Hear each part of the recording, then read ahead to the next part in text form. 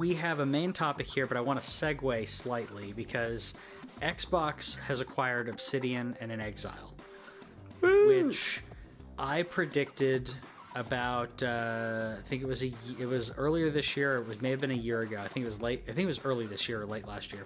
I said Xbox, by the end of the cycle, Xbox will have come around, and they won't be the best first party, but they're going to have to come around in order to stay relevant. And then the next console, they're going to be basically doubling down on their devs. We saw it happen with E3 when they announced all of the devs that they were buying out, and now they're acquiring Obsidian. I mean, this is immense. And I'm sorry, go ahead. What would be totally cool, just as an Obsidian thing, would be if they gave it, since Obsidian, by the way, if you weren't aware, made KOTOR, or is it KOTOR 2? I'm pretty sure it was 2. BioWare, I think, did the first. Yeah, so KOTOR 2, which a lot of people think is the better one. It's probably a toss-up. They're both great games. But what if they gave Obsidian Fable? You're right. KOTOR 2 was Obsidian. Fable, I would love to see what Obsidian would do with Fable. Because Fable is like the little engine that could. Well, no, that's a bad analogy. Yeah. That's a bad analogy. It's like, it's almost, I can't find the analogy right now, but it's like, it's almost there. Like every iteration of Fable is like, oh, you're almost what you wanted to be. And yeah, we have the Molyneux thing where he announces like, oh, the game's gonna have all these things, and it doesn't. But even without that, if you're playing Fable 2, you're like, this is lacking a little bit. You play Fable 3 and you're like, I wish it had these other things from Fable 2. But it's a really good franchise. So for those of us playing at home, Xbox now owns 343 Industries, Compulsion Games, In Exile Entertainment, Lift London, Mojang, Microsoft Casual Games, Ninja Theory, Obsidian Entertainment, Playground Games, Rare, The Coalition, The Initiative, Turn 10 Studios, Undead Labs, and last but certainly not least, Microsoft Studios Global Publishing. So coupling that and knowing what Microsoft is positioning themselves to do and to be, we have PlayStation and Sony announcing that they will not be at E3. When this news dropped, I was so happy that I was going to be on the show today. Because this is probably the biggest thing that's going to happen this year in terms of like a studio thing. Honestly, PlayStation skipping E3 next year is bigger than Microsoft buying Obsidian. And they didn't have PSX. No, they've skipped that. They've been going to E3, PlayStation has, for over 20 years. Yeah. Over 20 years that they've been going to E3, and they said, in quote, as the industry evolves, Sony Interactive Entertainment continues to look for inventive opportunities to engage with the community. It means PlayStation fans mean the world to us, and we always want to innovate, think differently, and experiment with new ways to delight gamers. As a result, we've decided not to participate in E3 in 2019. What the F does that mean? I think they're trying to go the way of Nintendo, which is, and we kind of saw that with the last E3, where they're like, we're going to do our own thing, and we're going to make this an experience, and it was almost like a wine tasting. It was weird. It was an experience for anyone in the audience. It was terrible. It was terrible for us. Like they did the thing where what they showed with Last of Us, obviously that's what we all want to see. It's Last of Us Part 2. But then they stopped the show, told everybody to leave, and then we cut to a panel for like 10 minutes. As everybody moved into a different location. That was the problem. What I mean was like it would have been experience. They were viewing it as the experience of the audience sitting there. If you went to, it was almost like a multimedia art show, where they're like, we're going to show this, and then you're going to hear this flautist playing this Asian sound, I don't know what kind of flute it was, so I'm not going to pretend to know. Yeah. And then you see some samurai, and then we're going to bring you here, and I'm like, that was very immersive for everyone in the audience, for everyone watching at home. We were bored, and we had 10-minute periods of people trying to kill dead air, essentially. Yeah, and I appreciate the music stuff. Like, what they did last year, whenever they did the God of War thing, that beginning was awesome, where they had the orchestra that was doing the God of War theme, and then they showed off God of War for the first time at 2017 E3. It was beautiful. It was fantastic. So beautiful. This is nuts to me. I'm still like, I don't understand what is going to happen. You made a good point. Are they going to do Nintendo Directs where they realized, hey, we can spend probably half, even less as much, and just stream it to Twitch, YouTube, and Facebook, and every streaming Twitter for way cheaper, not show up there, and you'll still eat it up. And honestly, I mean, as much as I want to go to like E3 and these different types of presentations, at the same time, the majority, by a long shot, the majority of people who experience these things experience them via the internet. We experience them at the same time as people who went to see it live, as opposed to, hearing about it, when the reporters reported later on. With the internet, we have live streaming, and if you're not live streaming it, it's like something's wrong with you and something's wrong with your company. If you're not live streaming an announcement, you can go to my Facebook for the last like 3 E3s, and you will see my live blogging where I put every single game that every single company announces during the big thing, because I dig it that much. And now Sony's not going to be there, and then of course Microsoft or Xbox throws their little tweet shade out there. I don't know if you saw this. Right after that news dropped, about half hour later, Xbox tweets, "We look forward to seeing all of our fans at E3." That was brilliant. That was freaking brilliant. But it kills me that Sony won't be there because of that community, because what we see is the presentation. But what people who go to E3 experience, again, we're talking about like the experience, the PlayStation, you go to E3 and you see the presentation, and then you go out to the E3 show floor and you actually play these games, or you see gameplay of these games, and that's part of the experience we don't get to see here remotely. So if they don't show up, does that mean they're not going to even be there? Like not even because Nintendo would not do a showcase, but they'll have like a booth. So, and then honestly, even with Nintendo doing their booths, I think this E3 literally you could play Smash. Yeah, you might. I could be wrong. I could be absolutely wrong about that. Feel free to correct me in the comments. But I'm pretty sure I heard if you went to E3 and played Nintendo, the only Nintendo game you were playing was Smash. You may be right. I mean, I know that they dialed it back, but I will say, like, I think that the year Breath of the Wild came out, like before it came out, that was all that was being played there, was Breath of the Wild. So at the same time, it's like you could talk about variety, but at the same time, you talk about variety, but Nintendo, they always have, like, they have many games that are coming out, but they have one big game that's coming out. Smash is their big game coming out right now. And then 6 months from now, there will be another title that they're gonna get behind. Nintendo's almost, they seem to almost do them quarterly at one point. Now they're slowing down.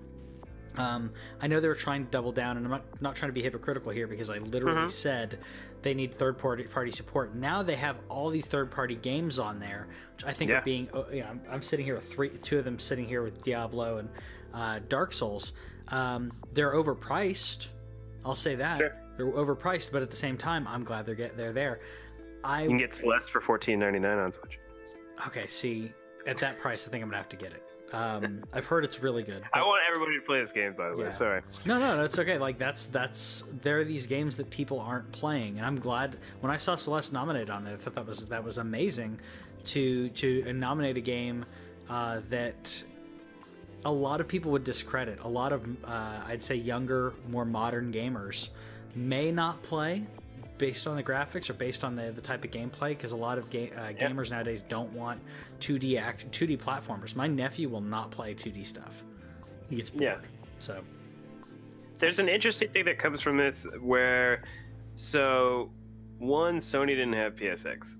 Now they're gonna ditch E3. Honestly, if Microsoft doesn't strike hard at E3, I'm not gonna say shame on them or anything because it's their company and everything. But XO18, even though traditionally is not a big thing, it's a fan event. I don't know if you watched any of the XO18 streams. Did you happen to catch any of it? I didn't. Okay, so check it out sometime, so you know exactly what I'm talking about. So it was basically a Game Pass thing. Like, yes, they announced the Obsidian in Exile, and that was like a 2-second thing. They didn't really focus on that. It was, hey, look at Game Pass. Here's all the games. But every single thing that they said, everybody was cheering like they just announced Last of Us Part 3 on Xbox. It was the weirdest reactions to like the lowest announcements I've ever seen. Do you think it was like rigged, kind of like the WWE? Like they pipe in crowd noise. Like if you're sitting there in the crowd, they pipe in crowd noise to get people to cheer more. Now I kind of want you to watch it and tell me if that's what you think. I might have to do that because WWE started doing that. I don't know if it was like 7 or 8 years ago. So yeah. because they're trying to hype up the crowd, or you pipe in boos. To get you to boo people, because if you start hearing people boo, then you start booing. Yeah, it's a crowd reaction. It is. I gotta check that out.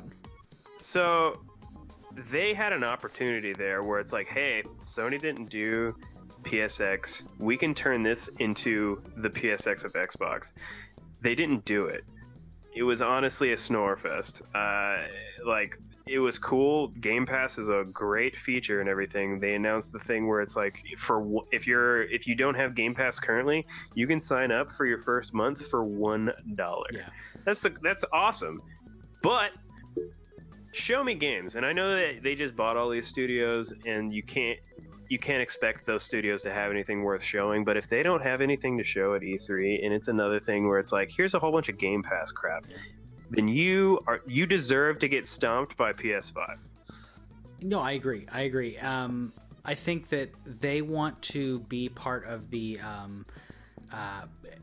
everyone's moving towards being a service instead of just being a game. So you have games as a service, like like the new Fallout and others that are trying to not just be games anymore. So subscription-based models are definitely that, where you can say, how can I keep making money that may be more than the person would actually pay, and maybe on the back end, it's just different ways of skinning a cat, essentially. I think that Game Pass is good for certain people, but I think for certain demographics, like if you have a budget, like that Game Pass is great. It's like $19.99, right? Stupid cheap, whatever it is. So, I think it's under $20. Yeah, if it's so, I'm thinking I can't remember if it's $10 or whatever it is, but like it's cheap. You stream your game, but you don't get to keep it. So that's the only reason for me where I'm like, I don't know how to feel about that. I know you can join for $1 for your first month, and after the first month continues at just $9.99. Yeah, it's $9. See, I don't know. I was thinking so cheap. It's crazy cheap. For every month for $10, you can stream. You can play any of these games, and a lot of them. I think a lot of them, as soon as the game comes out, they're available on Game Pass. Every single Xbox / PC exclusive. That's freaking stupid. Like. At least first party, anyways. Yeah. I don't know about that. I mean, and if they are doubling down on having their studios and having these games, and they're coming out regularly, I'm signing up on Game Pass. I mean, yeah. Right now I'm not doing it because I'm like, well, if I view it as a rental, right? Yeah. Viewing it as, can I try these new games out? And if there's a game that comes out every month or so, then it's totally worth it. I'm essentially paying to rent a game for an extended period of time and rent multiple games all at once. I think it's a great model. Right now, I don't think they have enough. They have a lot of older games and they have some newer games, and that's where, to me, I'm like, don't think it's worth it. But if they start pumping out exclusives and pumping out really good content with all these studios, it's going to be amazing. So Xbox. That was where XO18 was really cool. Is that they announced a lot of stuff for Game Pass, and again, cool. Again, just watch the crowd reaction. It's hilarious. Where I'm just like, this isn't exciting.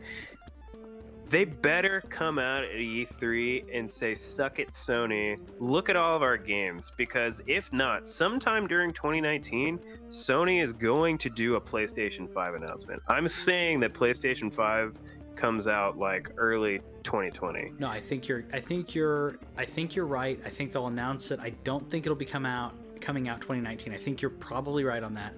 I think that both parties will be announcing their new console by the end of next year.